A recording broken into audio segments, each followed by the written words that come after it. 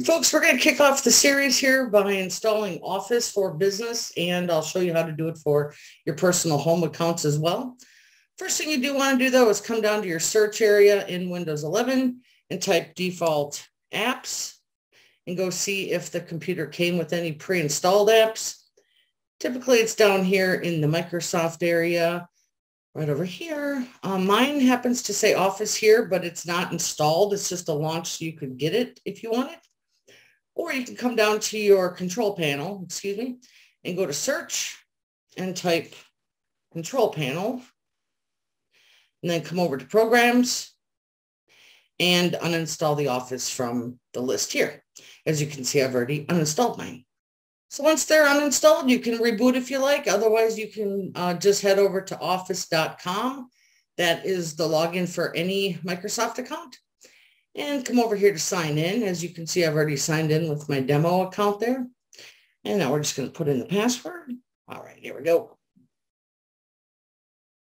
So now in the business side, you're going to log into what's considered your portal.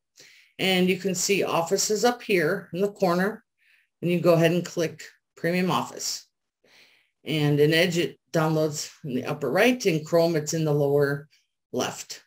Here we go. It's going to start installing. The installation period can take 1 or 2 minutes or longer if you're on a slower internet. All right, while that's installing, I'm going to show you how to install the personal version. So in the URL, type office.com/myaccount. This will guarantee to get you in the personal side. You can go ahead and sign in.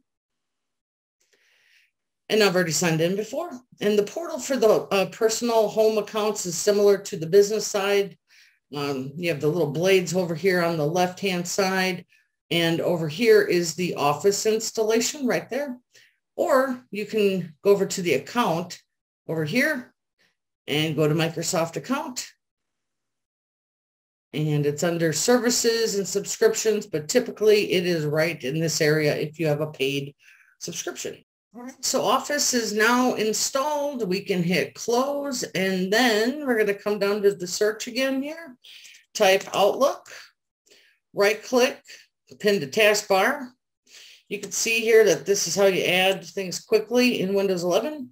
Right click, taskbar, and I'll do Excel also. You can go ahead and put in whatever you like. Now at the bottom are your 3 applications that you will use. Next thing you're going to want to do is launch Word and come over to the, here it is.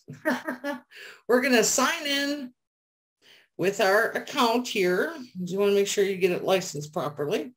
So we come and put in the same account that we paid for and type in right there. And we're going to put in the password.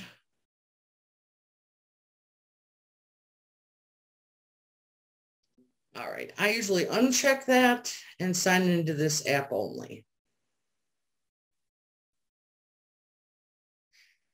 And now when you come back to account over here, you're going to see that you are logged in with the user information and you're subscribed to the correct account.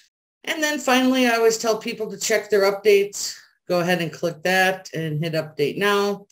And if you click that button right here, there's no going back. So make sure you have everything saved before you make sure everything's saved, okay? Because you might be regretting that. But update options, I'm up to date. Go ahead and hit close. And that's kind of it. A little simple video here on how to install Office for business and personal.